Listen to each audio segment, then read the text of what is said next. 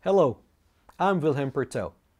I am one of the co-developers of the WaveOne Gold instruments, and I have a busy analytic practice in Paris. In other clips, I've discussed the basic technique for the majority of cases you will encounter. But there are occasions where a simple apical size of 25 is not immediately achievable or even appropriate. In exceedingly small canals, the WaveOne Gold small file can be a godsend. As always, after scouting and securing the glide path, start with the primary.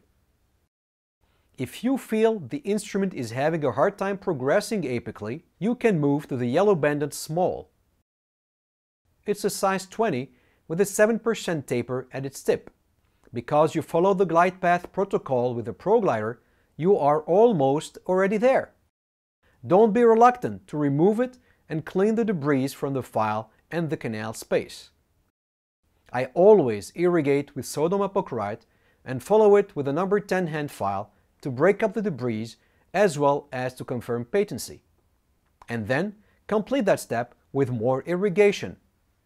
In this particularly difficult MB2, it took several passes to get to length with the WaveOne Gold Small.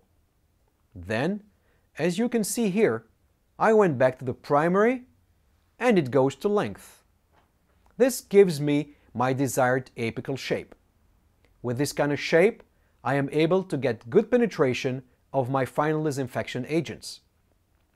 A matching WaveOne Gold gutta-percha cone completes the endo. Your understanding of the anatomy of the case you are treating, combined with the tremendous properties of the WaveOne Gold instruments, will help you take on many cases with a new sense of confidence.